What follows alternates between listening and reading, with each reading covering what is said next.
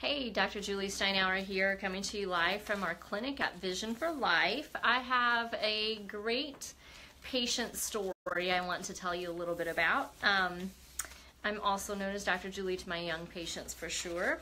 Dr. Julie Steinauer is a little bit too much to say. Okay, so let's talk about our young patients.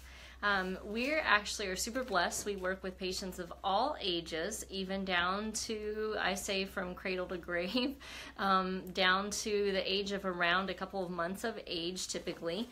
And one of our youngest patients who actually is working in-house with us in our clinic came to us back in March of this year, and she's only 3 years old.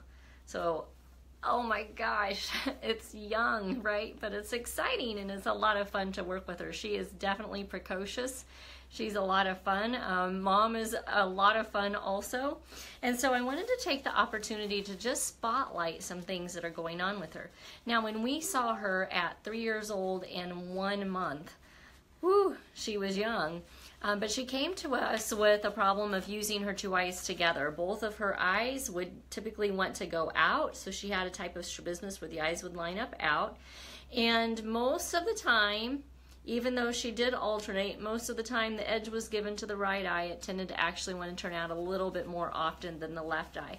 And because of that, there's just a little bit of a mild amblyopia, or a little bit of a lesser level of sight in lazy eye in that right eye. Now, she also had a vertical deviation of the eye, so one eye tended to jump up out of alignment. And in her particular case, even though the right eye was the eye that went out most of the time, sometimes the left eye was the one that was jumping up higher vertically.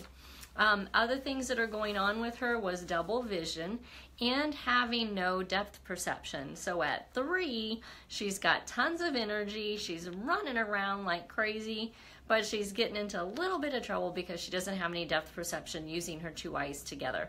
Now, Mom has a great background. Mom's an occupational therapist, and so she comes to us highly educated and knowing that she wanted to attack something as early on as possible to help her daughter. So let's go through and show you some of the things that we had happen with this little gal in our clinic.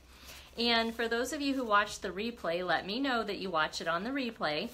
And if you know someone who has either strabismus or amblyopia, or maybe double vision or lack of depth perception, tag them in this video so that they can take a look, especially if it's a young child. Because I'll have to say, over the years, I've always worked with young children, but I haven't necessarily put them directly into therapy. A lot of times what I've done is I've monitored or I've utilized some home therapy activities until I felt like they were old enough. And old enough, quote unquote, was usually somewhere around 5 to 6 years of age. However, at my clinic at Vision for Life in Glen Carbon, Illinois, we started noticing we have a ton of super young kids coming to us, especially age 3. There were a lot. And what were we going to do about it? Were we going to kind of continue to say that they're too young to come into therapy? Or should we approach this a little bit differently? So what we do now is we approach it on a basis of how mature we think that patient is for all of 3 years of age. And of course, they're not super mature, but there are some that are more mature and developed than others. And the ones that seem to be a little bit more developed and more mature than others definitely make great candidates. In fact, for any of the therapists who are tuning in or doctors who tune in to watch this, what I would say is if you're not working with those patients quite yet, you really want to think about it, because you know what? They don't lie, they don't fib, they don't fudge. The problem is keeping them busy enough, because they only have a 2 to 3 minute long attention span. But let's dig in and let's show you how this little gal is doing in our clinic. Now, we do a couple of tests, and even at this age, we made some attempts to do this one. So hopefully I did not flip this around, so you'll see everything backwards on here. Sorry about that. But you can see that we didn't see an image with one eye because we just traced what we saw in the center. That was like the test pattern. But we did see with the other eye. So, okay, so when we're looking over here, we're supposed to see the test image over here. When we look over here, we're supposed to see the test image over here, but we didn't see it. We kind of saw an image here with one eye and an image here with the exact same eye, and so she traced it. All right, so now that was actually in October after we had already gone through several months of training and therapy. But let's fast forward and let's take a look at what happened just a couple days ago. And just a couple days ago, we have this.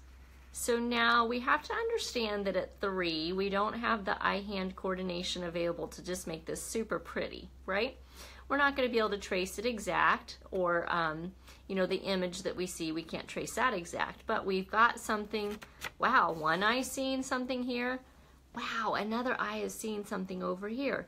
Now what we know is that because they're super far apart, if we kind of ignore these things and go super far apart, we know that's a pattern for an eye turn out if you're a doctor or a therapist. But what I'm excited about, we've got something for both eyes. So she's seeing and using both eyes for the first time, which is pretty phenomenal. Okay, so now let's go and let's take a look at another one. So this one's called the VO Star. I don't even know what the other one is. It's just test pattern something, something, something. All right, so I don't know what the name of it is. You would think I would need to know that one. All right, so this one, this is a VO Star. And we can see this is the very first one that she ever did. This was in March at 3 years old in 1 month that she did this. Lots of scribbling, lots of scratching. That's okay because we don't have a real high expectation for anything more than that at 3.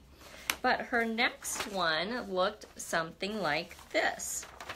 Okay, now this one was in October. So in October, there's a lot of stuff going on there, right? So a lot of things happening here, and it's a little bit more all around than what the other one is. So let's take a look at the next one. All right, but the next one looks pretty awesome, and this was the one from just the other day. And so we've got, wow, we've got kind of a pattern happening, and it's almost the same on both sides. And we've got almost all the lines drawn. And even though it's kind of scratchy, which again at 3, because of eye-hand coordination, it's not going to be perfect, it just tells us the brain's using 2 eyes together and getting some coordination that we really need to have. So what's awesome about this is that I would tell you, if you have patients that you're working with, again, if we're talking about therapists and doctors here, if you have patients that you're working with, then jump into the arena of working with them at a younger age. It's pretty phenomenal. You won't even, you know, you won't even believe all the success that you can have even at that young of an age. For moms and dads and anyone else who's watching this, aunts, uncles, grandmas, grandpas, anyone in there I haven't hit upon yet. Okay, teachers, if you're seeing this, then what you need to know is that there's not an age limitation to what we can do with patients. There's always something to be done. The younger they are, the better it is. The older they are, it just means that they have many more years of kind of bad habits formed with vision that we need to maybe break down with the brain and retrain. But it doesn't mean that there's a certain age range that you cannot do something to correct. That's a fallacy. It's not true. Okay, so that's not true at all. So we can correct things at any age, and even at a young 3 years old. We've been working with this little girl, having some amazing results with her. She's getting down near to the end of what we kind of considered her original program, and we've got to do some reevaluation because she needs a little bit more support. She's young. And so we're going to kind of do some reevaluation, take a little bit of time off, which is also what I recommend, to let her mature just a little bit farther and then come back and finish up a few little things to be able to help her really solidify the very last thing, which is that we need at distance. We no longer have an eye turn at near. We no longer have a real discrepancy between the 2 eyes, and depth perception, all these things are coming on board for her, but we still have some difficulty using our 2 eyes together at distance, which, you know, when you're 3, you don't do tons of stuff at distance. Your world is pretty close. So it's a little harder to get the brain to kind of figure that pattern out as opposed to everything else. So I hope you guys like this information. Again, if you know someone with strabismus, if you know someone with amblyopia, and if you know someone in particularly a young patient or a young person who has these types of problems and they're wondering, you know, what can be done? tag them into this video so that they can watch it and they can see that some amazing results can come about. So with that, I hope you guys liked it. Drop me some comments down below, ask me some questions, send me a private message if you'd like. We would love it if you would become part of our regular email system, once a month sending you out awesome information and newsletters and all that good stuff. If you would like that, then comment below, add me too. You can privately send me a message with your email so you're not putting it out there for the world to see, and we would be happy to add you. And with that, I'm going to say have an awesome day. Be awesome.